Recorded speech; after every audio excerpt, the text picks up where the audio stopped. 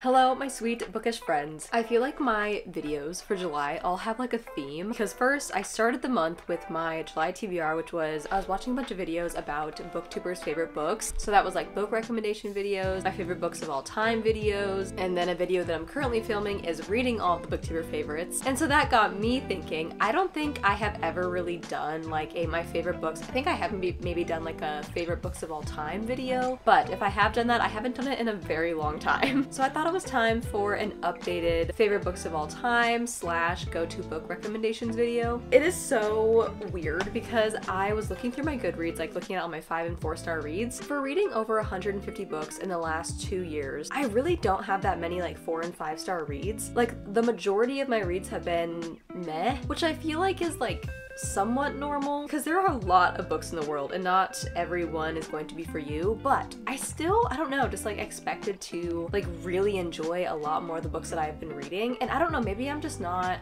finding the right books for me, or maybe I'm too picky and I need to stop having like such high expectations for everything. I don't know what the deal is, but this year specifically also has just been very weird. I don't know if like emotionally I'm just like in a weird spot or what. But I do have a list of 24 books. Technically it's more than that because some of these are like part of series, but I at least have 24 books that I'm going to be talking about in this video. Going through my Goodreads and looking on my bookshelf, these are like primarily mystery thrillers because when I started reading, I mostly just read mystery thrillers and those have just always been my favorite books. But then this year I got in a weird funk where like I was getting really weird with thriller, like I was feeling icky reading thrillers and I was getting really triggered and I was just getting a lot of anxiety like around reading thrillers. So I kind of put them down for a little bit. I'm out of that slump now and I'm reading thrillers again, but I don't know, I feel like I have so many like fantasy books on my bookshelf and I really have not read that many fantasy at all. But it's just so weird because like in my head I feel like I've read so many more like different books, and then seeing like what I actually have read, I'm like, oh, is that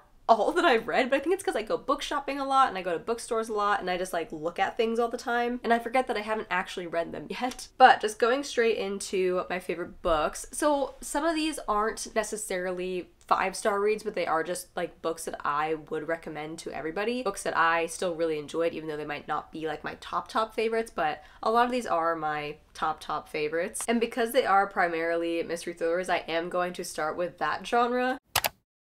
And the first book recommendation I have was one of my favorite books of last year, and that is Riley Sager's The Only One Left. This one pretty much follows a girl. She's like an in-home caregiver, but I'm pretty sure like something happened with her job and she's like on the cusp of losing her job. So she gets a job to be a caregiver for a lady that lives in this big mansion, but the catch is she was blamed for her family's murder. So we are pretty much following our main character as she goes into this home and kind of like unravels what actually happened. I don't know like what else to say about it without like giving things away, but it's if you like just like eerie, kind of not like gothic feeling, but just like very eerie typewriters. I mean, some of this book is in like typewriter letters, which I know some people get kind of weird with mixed media, but I found it very enjoyable and very fun. I read this in the fall and I will say it is the perfect fall and spooky season read. The next one that I have is Ashley Winstead's In My Dreams I Hold a Knife. This is one that really went crazy on the internet there for a minute, and for good reason, because I love this book. This was a 5-star read, and I think I also read this last fall. If you like Gossip Girl and if you like dark academia, then I feel like you'll really enjoy this book because I feel like it kind of follows characters that are kind of like Gossip Girl. Like everyone's a little bit unlikable, but it's just a lot of drama and it's just so much fun. Like I just ate this book up. The next series that I have is one that is more of like a humorous mystery, and that is Finley Donovan is Killing It. These are truly some of my favorite books because it mixes two of the things that I enjoy reading the most, and that is murder mysteries and humor. I just love a good, funny murder mystery. Like one of those books where you're kind of just like on the edge of your seat and you're like, oh no, oh no, oh no, literally the entire time. And you're just like giggling because you're like, how is this happening right now? The first two I would say are my favorite. The third one was fun, but I don't know, it wasn't my favorite. And then the fourth one I just recently read because it came out earlier this year. And I feel like idea of this book. It kind of gets repetitive after like the third book, so there's supposed to be 5 books in this series, I think, if not more, so I don't know how she's gonna do that for the rest of the series. I just realized I forgot to say what it's about. So this series follows our main character, Finley Donovan. She is a newly-ish single mom. She is a writer for, I think it's like mystery romance books, kind of, or like suspenseful romance books, I don't know. But one day she is in a Panera and she is having lunch with her writer, like discussing her book, and then somebody overhears and thinks that she's like a hit woman. Yeah, I think she does. Oh yes, suspense novels. So she writes suspense novels and someone overhears them and thinks that she's a hit woman. So she like tries to hire Finley to murder her husband, and then things just kind of get crazy from there. The next one I have is also kind of one of those more like funny mystery books, and that is Dial A for Aunties or Aunties. I never know how to say it, but this one was so much fun. It was another one of those ones that you're just like giggling the whole time, but you're also like, oh my gosh, like what is happening right now? I also loved the like cultural aspect that they put on this book because the writer is, I believe, I forgot where the author is from or like what her ethnicity is, but the back of this says, what happens when you mix one accidental murder with 2,000 wedding guests and then toss an impossible curse on 3 generations of an immigrant Chinese-Indonesian family? You get 4 meddling Asian aunties coming to the rescue. So like that's just the like the cultural familial aspect of this was so much fun to read about. I think I gave this one a 4-star, but it was like one of my favorite ones that I read, I think 2 years ago? I think, oh my gosh, it's been a long time. The next one that I have is going to be a surprise to no one, but that is Verity by Colleen Hoover. I have not read another Colleen Hoover since this book, and I don't think I'm going to read another Colleen Hoover book after this book, but this one specifically I loved. This was also one that just went absolutely crazy online, I think like 2 years ago, like when I first started reading again, but this book is truly insane. So this one follows our main character. She's an author, and then she gets hired to finish out another author's book series because that author got sick. So she goes to the home of the other author, and the husband kind of helps get our main character like acclimated to that author's office and like looks through all of her notes and just gets her kind of like prepared to write the next books. And while she's in the office, she finds this manuscript which includes bone-chilling admissions of the previous author. It's like an autobiography, including her recollections of the night her family was forever altered. She ends up starting to fall in love with that author's husband, and then there's a bunch of like sketchy, weird things that start going on, and like I don't know how else to explain it besides just saying that this was so unexpectedly thrilling. Like, when I think of thriller, like, this is what I think of because I was actually kind of scared. The next couple books that I'll be talking about are from one of my favorite authors of all time, and that is Holly Jackson. So she wrote A Good Girl's Guide to Murder, 5 Survive, and The Reappearance of Rachel Price. A Good Girl's Guide to Murder, a lot of you probably already know what that is, and I've talked about it so many times on this channel. But pretty much it follows a high school student, Pip, and she, for her like senior project, she wants to solve a murder that happened in her town because she doesn't think that the kid convicted was guilty. So this just follows her journey with that. So this follows a group of friends who takes a spring break trip in an RV, and during their trip, I can't remember if they break down or if like something, like their tires pop or something, but something happens to where they are kind of like stuck in the middle of nowhere, and just very scary things start happening, and there are sketchy things that are happening, and I can't really say anything else without giving things away, but I really enjoyed this book. It's probably my least favorite out of all of Holly Jackson's writing, but I still gave it like a 4-star, I think, so it's still like one of my favorites. I will immediately buy and eat up everything that Holly Jackson writes. And then The Reappearance of Rachel Price. This is one of my favorite books of 2024 so far. This one follows 18-year-old Belle, and when Belle was a baby, her mom disappeared like out of nowhere and left Belle like in the car. And so throughout her life, she's kind of struggled with this mystery of like what happened to her mom, like where did she go? Nobody found a body, so she's like not dead. And there is a Netflix documentary crew that wants to like do a docu-series on their family, so they come and they start filming, and then during the filming process her mom reappears. So just a lot of crazy stuff. This book, it read a little bit slow in the first half, but I was never bored. I loved every minute of it, and then the ending was just very chaotic and crazy, but could not recommend this more. I love it so much. Next, I have another, and that is all YA mystery thrillers, and so is this one, but this is Karen McManus's One of Us is Lying. I recommend the trilogy, but I only have the first 2 books. But this one follows a group of high school students who are stuck in detention, and then one of the kids in detention dies, and so all the remaining 4 of the kids are pretty much like being blamed for the murder. Like they're being questioned for the murder, and there's just like a lot of drama around like what is happening. But it like all 4 of them kind of somewhat have ties to the kid that died. I loved these books so much. I mean, the 3rd one wasn't my favorite, but the first 2 I definitely really enjoyed. Oh my gosh, I almost forgot these ones, but the next series that I have is actually The Natural series by Jennifer Lynn Barnes. I love this book series so much. I truly flew through this. I'm missing the first book in this series. There's actually 4 of them. This is like teenage criminal minds is the way that I can describe it. Just a bunch of like really highly skilled teenagers with like special it's not like special abilities, but it's like they're all just really, really smart in different ways. Like some of them can profile really well. One of them's good with numbers. One of them's like a human lie detector. So they all just have really helpful skills for the FBI. If you're looking for a good young adult thriller series, look no further than this. The next books that I have are the Stalking Jack the Ripper series, but I will say absolutely love the first and second books. Absolutely hated the last 2 books. So this series is just really weird for me, but I feel like you honestly could probably read the first 2 and like not need to continue, because each book, I mean, honestly, each book could, I feel like, maybe be read as a standalone, but you would have to read them like in order. But I feel like there's like enough closure to where you don't really have to read the entire series. But I just love the first 2 books so much that I wanted to, and then I got really disappointed with the last 2 books, and that sucked. But oh well. These ones are set, I believe, in the like mid 1800s. Yeah, late 1800s. But it follows our main character, and her uncle is like a forensics person, and so she wants to like study under him, but since it's the 1800s, that's not very like proper for women to do. So she doesn't necessarily do it in like secret, but she also isn't like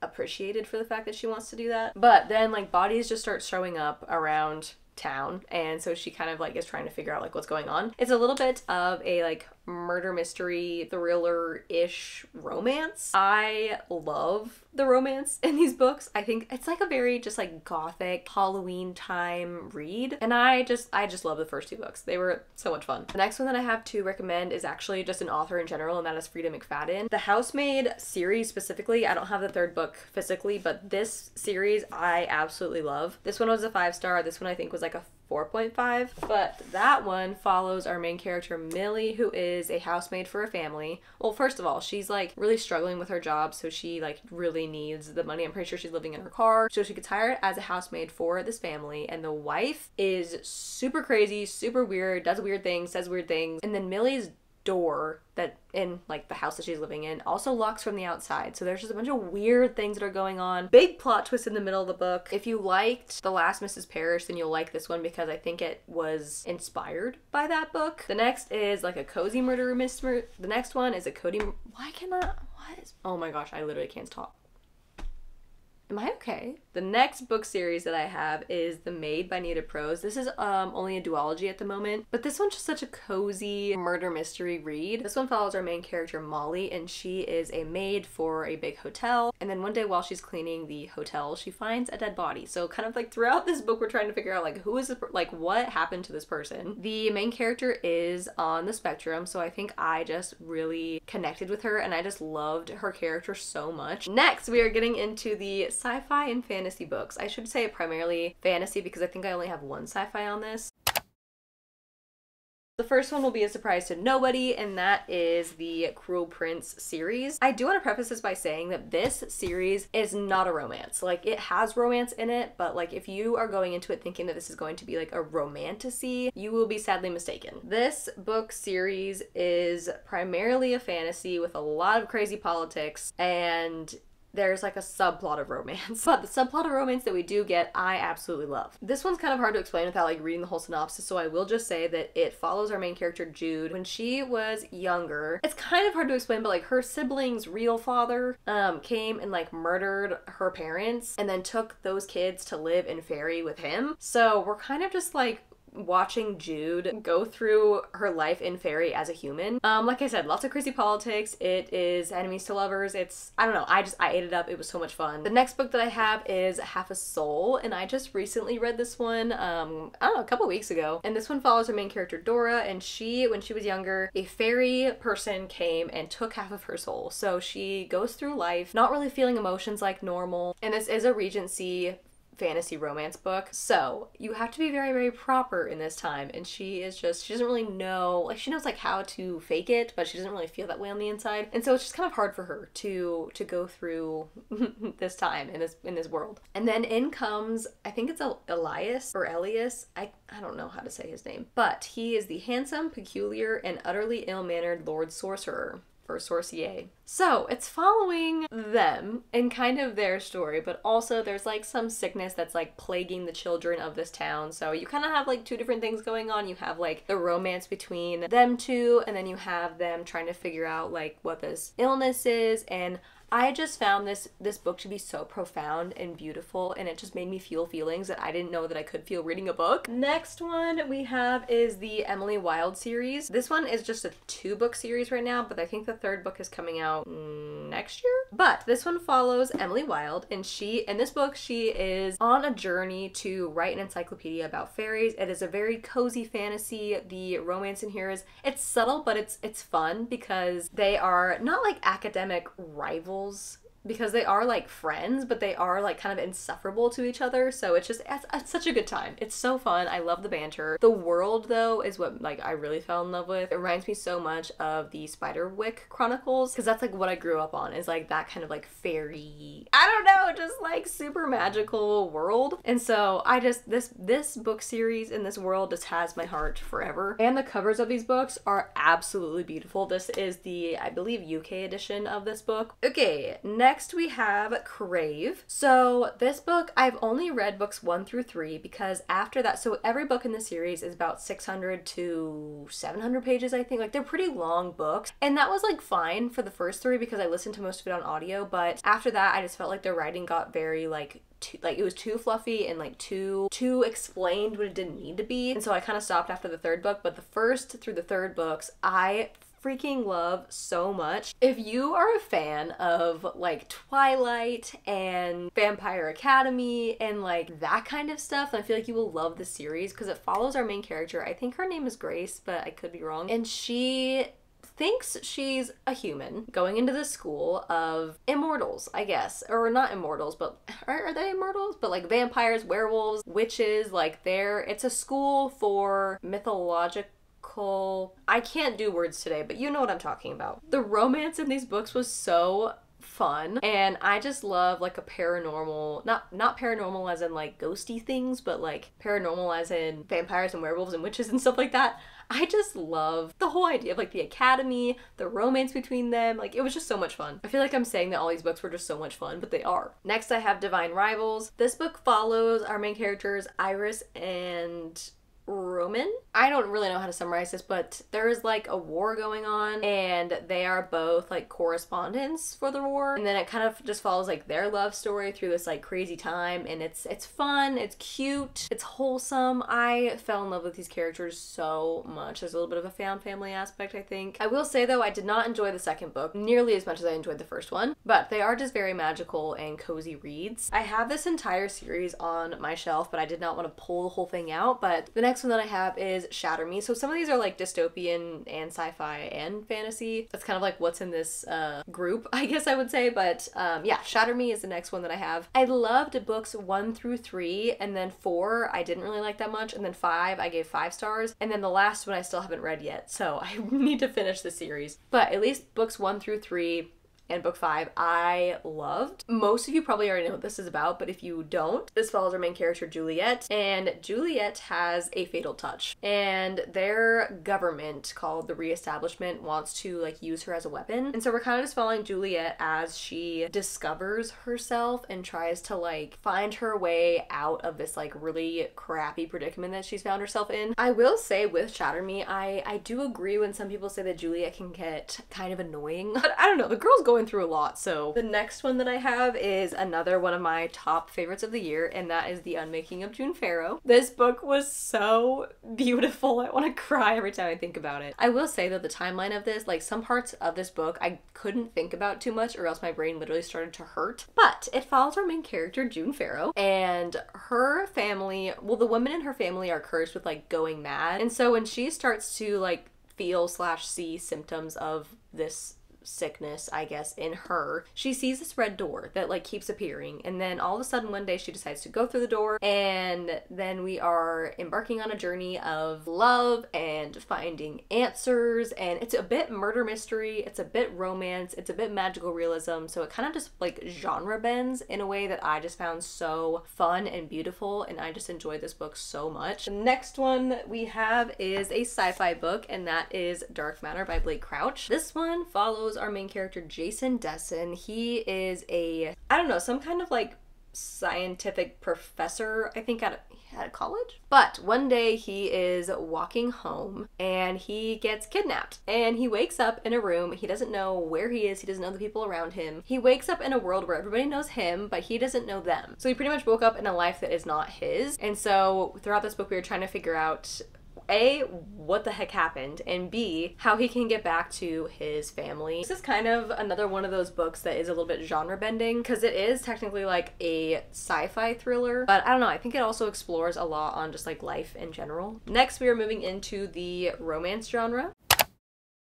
And the first one that I have, also probably not a surprise to anybody, but that is Funny Story by Emily Henry. This was the first Emily Henry book that I had read, and I loved it so much. This one follows Miles and Daphne. They are, so pretty much to like sum it up, she had to move in with him because her fiance broke things off with her to then get engaged to Miles's ex-girlfriend, which was Daphne's ex-fiance's best friend. It's really confusing to like explain. But then it just follows Miles and Daphne's story as they get together, find each other. Truly, truly good stuff. I love this book so much. The next one that I have is When in Rome by Sarah Adams. I don't have the physical copy of this book, but I did read it on my Kindle. This book was so cozy. It was so fun. It literally reminds me so much of Taylor Swift and Travis Kelce if Travis Kelce was a baker in a small town. Because in this book we are following our main character, who is like a very famous singer, pop star person, and she kind of has like, not like a mental breakdown, but she kind of just like needs to get away, and so she drives to a specific place, and her car breaks down in the front yard of course, the love interest, who is a small town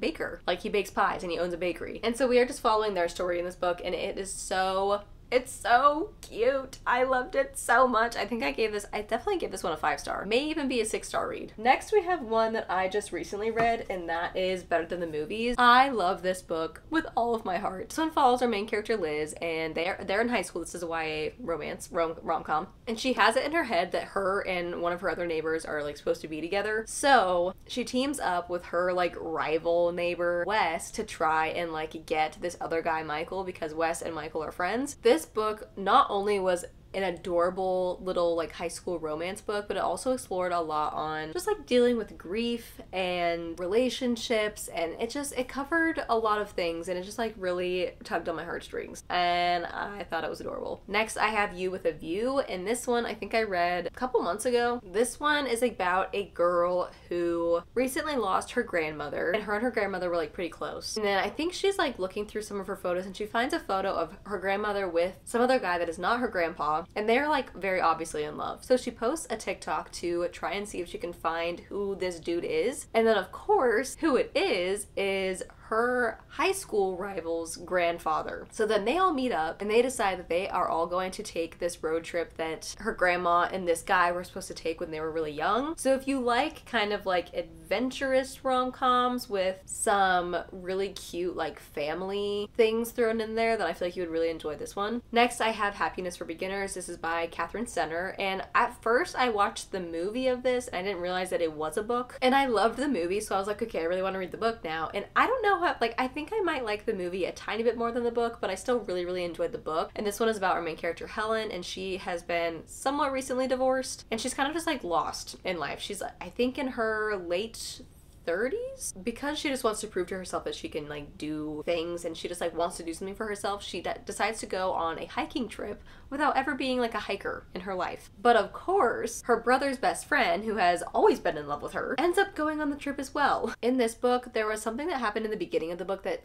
I don't know, just kind of like turned me off a little bit to the story. But then just throughout the rest of the story, I was like having a good time. I love this one so much because of the atmosphere of it. I mean, they go on a group hiking trip with a bunch of strangers, and they all just I don't know, like throughout the book they get kind of close, and it explores a lot on like Helen's like self-discovery, I guess, and obviously a little bit of romance between the two, and it talks kind of about some of her trauma and stuff. So I feel like in this book, the atmosphere was fun, it was cute, it was emotional and in a good way, so I would definitely recommend it. And the last one that I have is kind of like a fiction book, but that is The Mostly True Story of Tanner and Louise. I read this one a while ago, so I can't fully remember what it's about, but I know that it's about this girl who goes to this older lady's house to be like her caregiver, and one day she's watching the news and she sees something about like a robbing that happened a long time ago, and pictured is the face of the old lady that she's taking care of. I thought it was cute, I thought it was funny. I love books with like crazy funny old people in them, so I thought this one was just a good time. So that is the end of my book recommendations and favorite books of all time. Let me know if we have any of these in common, and if there's anything with these books that I have mentioned, let me know if there's anything that you guys think that I would love, because like I said, I haven't really found like a ton of 5-star books this year, or like just books that I really enjoy, and I'm always looking for a new favorite book.